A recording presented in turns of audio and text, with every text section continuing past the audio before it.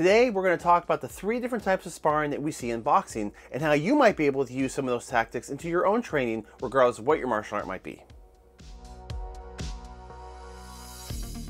I believe that boxing is one of the best and most effective striking arts out there. It teaches quick, efficient, powerful strikes, great footwork, and also strategic timing, because it's more than just, trading punches with a partner. It actually requires a lot of skill, timing, strategy, and I have a lot of respect for boxing. And that being said too, is that carries over into their sparring drills. And let's not confuse sparring drills with just getting in the ring and just boxing it out with a partner.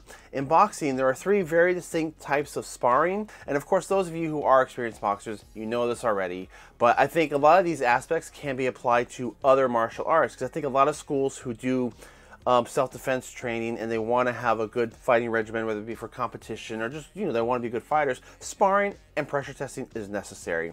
And I think that the way boxing approaches it, I think is a great, efficient, fundamental way to approach and fine-tune your own sparring techniques. And let's see what they are and how they might apply to other martial arts sparring as well. So boxing has 3 primary types of sparring: technical, conditional, and open sparring. And I'm going to kind of throw my own into the ring for consideration, a potential 4th type of sparring, but we'll get to that in a few minutes. So technical sparring is the first one, and it's used for beginners, and it's also used for those who are learning new combinations and new techniques. But in essence, technical sparring is a very restricted and limited type of sparring that is used to focus on a particular skill set or technique being learned. So one example of this might be, say somebody's brand new to boxing. So this is like the first, second, third time, whatever. They're just getting new to the sport, and the coach wants to teach them how to dodge a punch, or how to slip a punch. So the technical sparring drill in this case might be having a partner simply just throw jabs. And the student's job is just to kind of read it and just learn how to dodge it. Just try to time a dodge. That would be an example of technical sparring, because the drill being focused on is specifically slipping or dodging punches. Now after that too, as that student improves, it could be a dodge counterpunch. And if it's restricted to that, that's still technical sparring. So a technical sparring drill is basically cherry picking one particular technique or idea or rule set and just putting that specifically to the test. So how does this apply to other martial arts training? I think we can kind of see right off the bat where this would fit in if you're a beginner in any given art, really. I mean, think about in karate and Shotokan, like the traditional Japanese and Okinawan karate styles, where you learn the 1-step, 2-step, 3-step drills, where it's step back, block, punch. It's kind of the same thing. You're learning one specific drill: step back, block, counter punch. And you repeat that over and over, you change up your timing, that would be that drill. In Brazilian Jiu-Jitsu, there could be all sorts of different things. It might just be practicing an escape. You're on the ground, have a partner on top of you, and you're trying to learn how to shrimp and just kind of get your knee in there and get your gap so you can get out. That might be that focus of that drill. So you just repeat that, or learn to buck them off of you. But you take that concept of, okay, I'm going to work this escape and this escape only. You have a training partner who is applying that specific attack on you so that you can practice that over and over. That would be a great example of technical sparring applied to other martial arts. Then we have conditional sparring, which is a step up from technical sparring, but not quite a freestyle sparring session yet. And in short, conditional sparring is a sparring session that has limitations put on it. Again, because you're trying to focus on a specific mindset, but it's a little bit more broader than just a technical sparring session would be.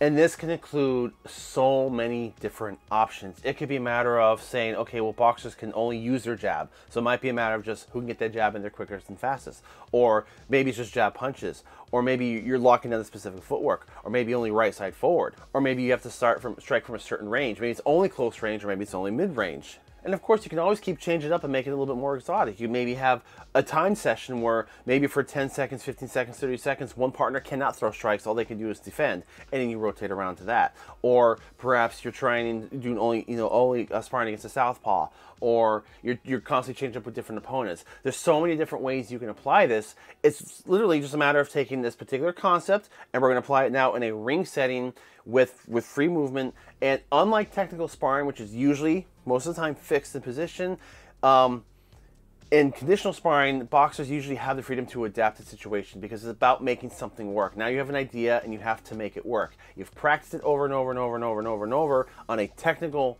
basis, and now you're putting it into application and you're doing it on the fly. But you're not worried about a whole bunch of different combinations or other strategies or trying to win a match. You're still limited to a specific idea, a combination, a drill, but now you're pressure testing it a little bit more to make it work within a competitive setting.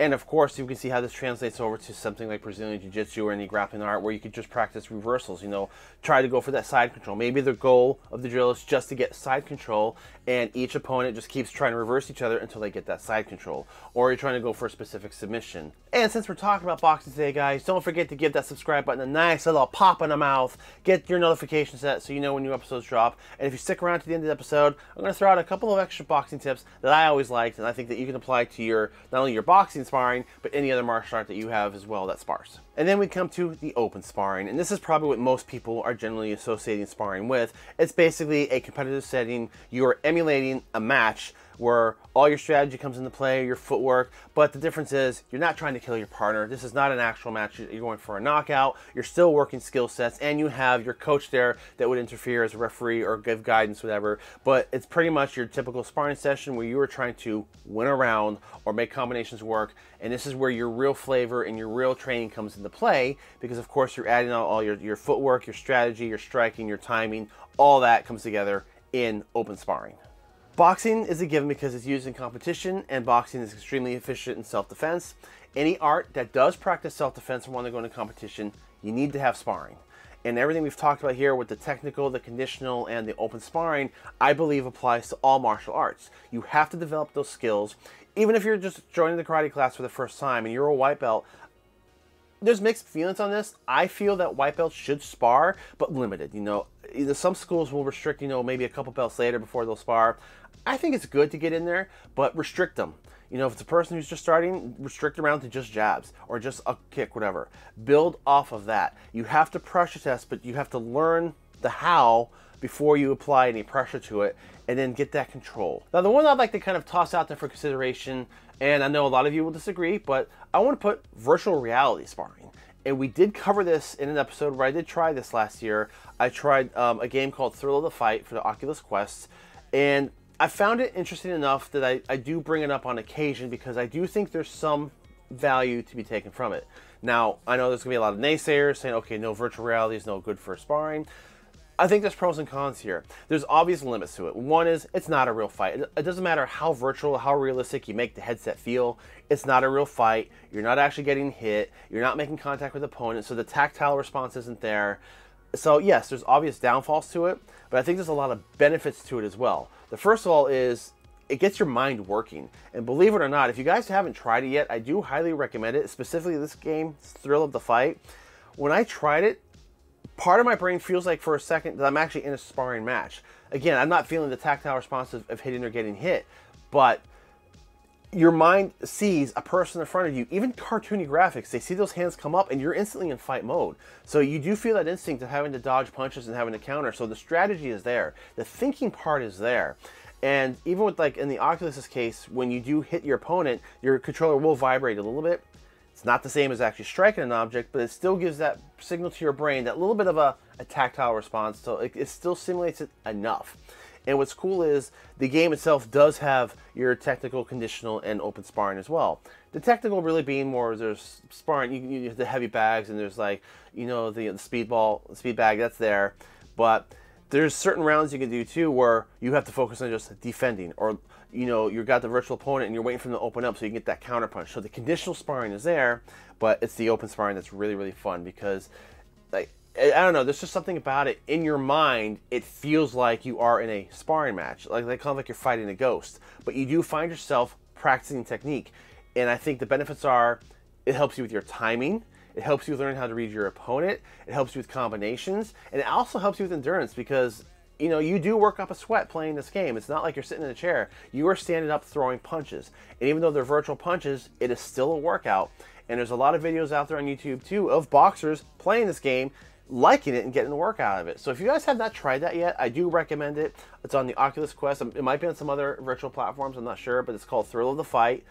Check out our other episode where we covered it. But I do believe that virtual reality has its place and can have some benefit into your own training, especially in the pandemic days when we're all locked at home. But you don't even need a partner. If you want to just practice a couple combinations, if you want to practice an idea, throw the headset on, do it for a couple of hours. You don't have to go find a partner or go to the gym. Go in your living room, you know? So that gives you a little bit of extra freedom in your own training to do that. So I would check that out if you want to give something new a try. Now here's just a couple of other tips too. If you just want to enhance your own sparring drills, again, whether it be for boxing or karate or whatever, there's just a couple things you can keep in mind while you're doing this. The first of all is, and I always like this one, practice in slow motion. Work with a partner in slow motion. Half speed, quarter speed. Practice your counters and punches. And it's not about outsmarting your opponent on this. So you want to maybe throw a slow motion jab, and your partner's going to slowly parry and come with a counter. So kind of go back and forth with that. And the idea is not to outsmart your opponent or your partner, but try to read what's coming at you, but it's in the slower motion, so that especially if you're a beginner or you're trying a new technique, the slow motion can help you study the movements a little bit better. And then little by little over time, you build up your counters, and then you can do it faster and faster. So it's great for learning a new technique. It's great for enhancing your on-the-fly thinking. We used to do that in Kempo classes all the time. We would have one partner attack the other, and we just do slow motion back and forth, and we tried all sorts of stuff: blocks, kicks, parries, locks, and the other partner would just work to get out of it. It just gives you time to think about what you're going to do, so that you can keep refining that and eventually be able to do it at a faster speed. So I think practicing sparring in slow motion is a great idea. Also, watch the person's chest. And I want to hear from experienced boxers on the channel about this one. I keep hearing this tip a lot for boxers, and we do it in Kempo, we do some other arts too. Is a lot of times people tell you to watch the eyes, to watch the person's eyes, but I've also heard that if you watch the person's chest, you get a better view of their peripheral motions or their limbs, and you can kind of see the body a little bit more. So I want to hear what you guys think about that. I like the idea because your eye, you can watch a person's eyes, and unless they're going to start looking at other parts of your body, then that's not telling you a whole lot. But if you're focusing on the body, that gives you a bit more of a wider picture of what movements that might be coming, or maybe some techniques that you can read ahead of time. This one, I'm curious to see what you guys think about. So if you do have experience boxing or sparring using this technique, please put those comments down below and let's talk about it, because let's see where I want to see where people fall on this one.